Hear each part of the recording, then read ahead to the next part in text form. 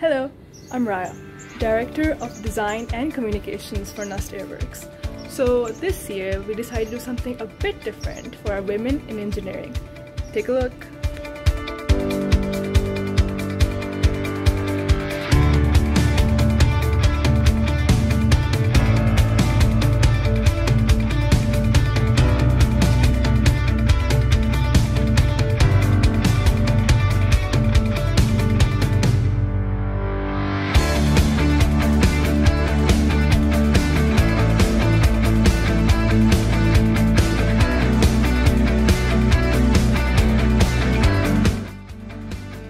So, why did I choose STEM?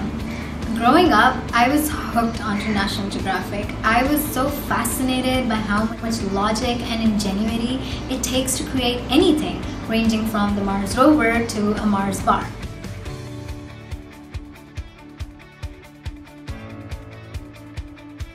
A woman in STEM that I'm imbued with since my childhood is Marie Curie, the only woman to be awarded 2 Nobel Prizes, one in physics and other in chemistry.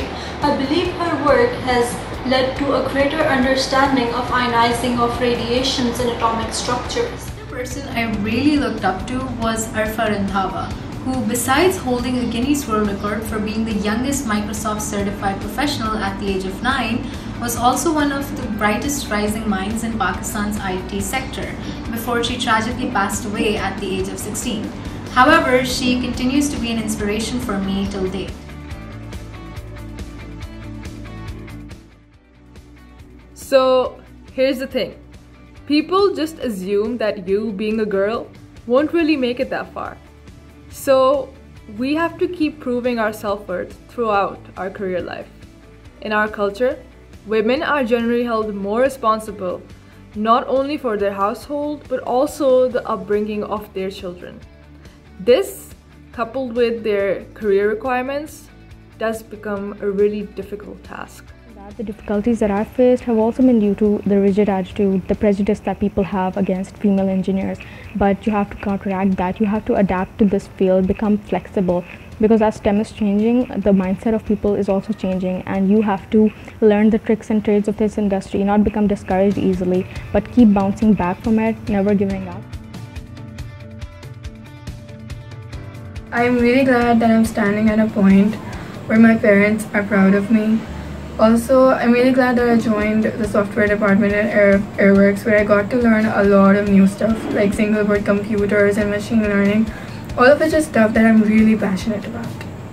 And one personal accomplishment that I'm proud of is stepping into a man-dominated professional field and breaking all those stereotypes associated with the modern woman.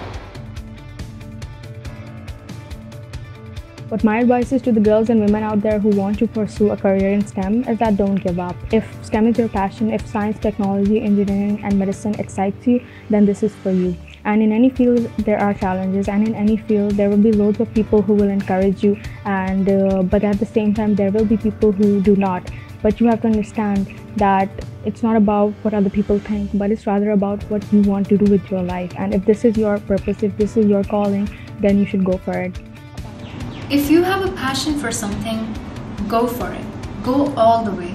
Because right now, what the world, and especially Pakistan, needs isn't doctors or engineers or lawyers. It needs people who have a vision beyond themselves to improve the world and move times forward.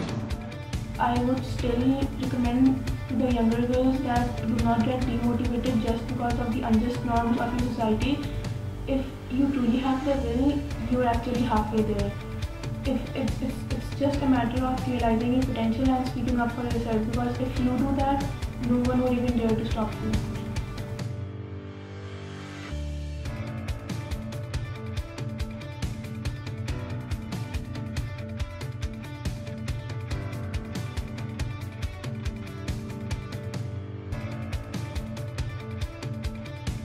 Just remember, as women And them together we can.